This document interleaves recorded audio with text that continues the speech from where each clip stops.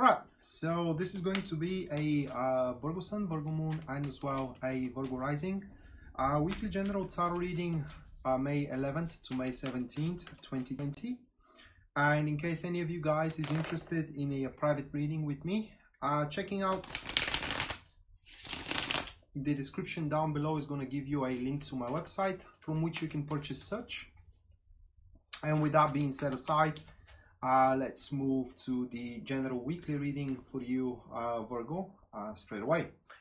So the first one, which represents the very topic of your week, is going to be the Four of Cups, followed by the next one here, which stands as the energies which are feeding and supporting the topic, that is to be the Ace of Wands, followed by the next one, which stands as the challenges that you will need to overcome throughout the week, that is going to be the Lover's card, followed by the Ten of Wands, which stands as the gifts and the blessings that you get to enjoy throughout the week, followed by the impression that you are leaving into the people around, that will be the Five of Wands.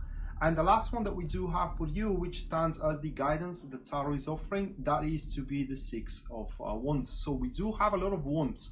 As a matter of fact, we do have a lot of active cards and just only one passive, and that is the very topic of your week.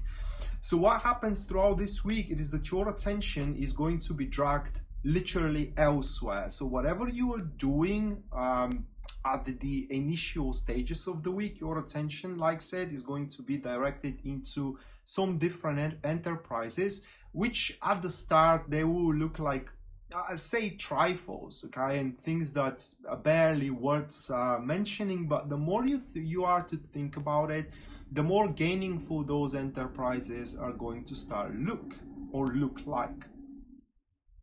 And so with those energies, they are to push you, or under those energies, you are going to have the affinity to learn and to experience, not exactly to learn, but say to experience a new stuff, and as well to develop some slumbered skills, some slumbered knowledge, as well to develop something within yourself, which leads us to the topic of the situation itself, and that is to be the Four of Cups, which points that it is, first of all, it's highly unlikely by you diversing your attention into a different enterprise to jeopardize your current enterprises. So you're pretty much safe and sound to experiment and to go for a new things, especially if you are single. These are a fantastic cards to detach from an old flame and to go for someone new, that it is to be a suitor of yours, and to, you know, start dating, for example.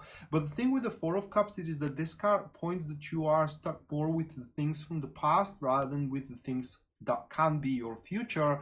But because the Ace of Wands, it is the energies, that means that your attention will be or to your attention will be brought the attention that you can be more enthusiastic. I can't say yet happy, you know, but you are to find bigger enthusiasm into things that are wafting in the air at that particular point, and you just need to show a mental awareness in order to grapple on them, because only if you mentally detach from things that are keeping you stuck in the past, that is the way how you actually understand and see what is awaiting you into the future. And this is where the challenges really resides for you, Virgo. That is to be the challenge of the Lover's card, and that is the decision making here, because the Lovers always sits as in this particular narrative, that is, it always sits with what you want to do and what you have to do, and the challenge for you is to decide which one is true, while in reality there is no right or wrong decision here. You can only go for either what you want to do or for what you have to do, okay?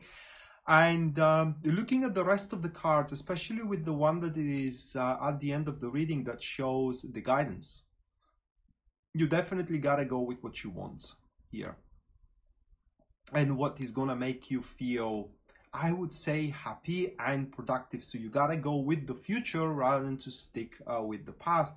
But nonetheless, that itself is gonna make you be a little bit out of harmony with, especially with the relationships around. And I'm talking about love relationships, but as well friendships, you know, family relationships, and etc, etc. So you are to find it a little bit difficult to maintain the harmony in it, which could on its own accord provoke some certain small wrangles in those environments. And it will be best for you if you do neglect the issue, or rather like if you don't pay attention to those wrangles, because they are just going to go on their own accord. So the bottom line here is then why all this is actually taking place, you know, why you have that opportunity to go for a new gainful enterprise, like, you know, a new interaction that may evolve into relationship, an intimate relationship that is, or a new proposition for a job. That could be something small at the start, but the more you think about it, the more the better it starts to sound. Well, for a couple of reasons, but let's just go with the first one for start, and that will be the gift and the blessings that a tarot shows that you're going to receive throughout the week. And the 10 of Wands in your narrative is the gift and the blessing of power, in a sense of that you get to get a grip on the direction of your life, okay, and you get to decide where to and how much you want to invest in it from now. Now, the only thing with the 10 of Wands, it is that as you start playing the game, you got to oblige by the rules. But because the card is in a favorable position, meaning the gifts and the blessings, you ain't gonna mind it, because the rules are gonna seem very logical and kind of like a comprehensive with what you are to do. So you alone are to understand that without those stipulations and without those requirements, actually the thing can't take place and cannot be gainful, because at the end of the day, we're talking for a gainful enterprise here.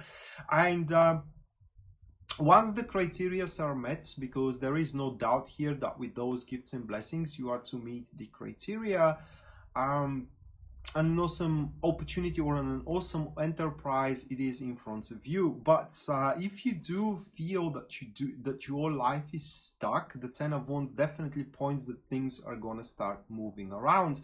And not just only that, but as well the 10 of Wands and the 6 of Wands also, which is to come after that, it does point that you do deserve that reward of a gainful enterprise for one or another reason. And it will be pretty much a shame if you kind of like skip it or miss it or be ignorant for it. So just at least explore your options available for that particular week.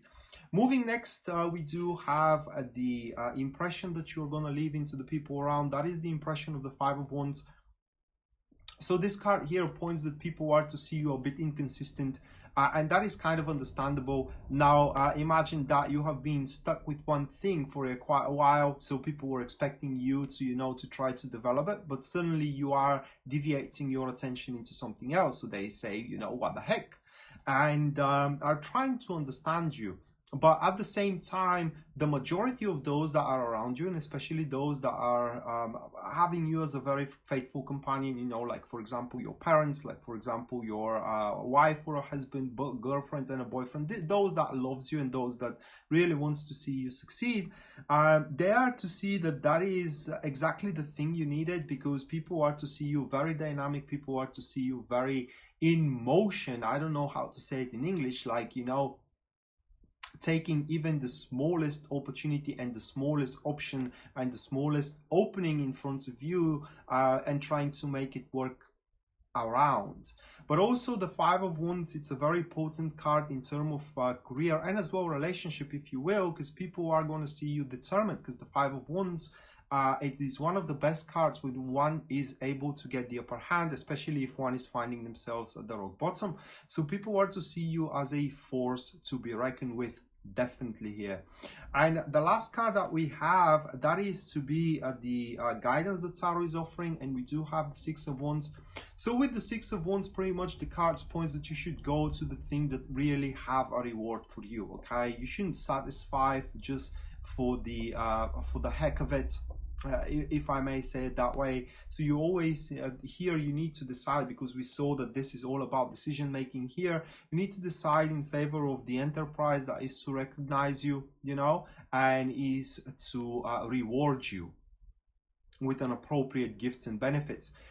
Just to give you an example, if your ex doesn't want to be with you anymore, there is no point pushing in it, while there could be someone else around you that actually is ready to make you happy. So pretty much it is going for a reward and going for a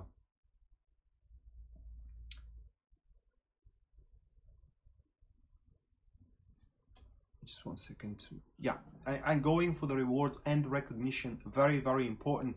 So for what I mean here is that your boss is to recognize certain sets of skills, and probably that's why he's gonna present you with that gaining full opportunity that takes full advantage of your skills, and it actually is gonna reap a reward. And you know, if you are single, there is to be someone to recognize you for your potency to make their life as life they want, and they will try to do the same thing for you. And for that reason, trying to make the things work from the past this week, it is not the ideal way how you are to spend the week and how you are to make progress in the week, at least according to my cards.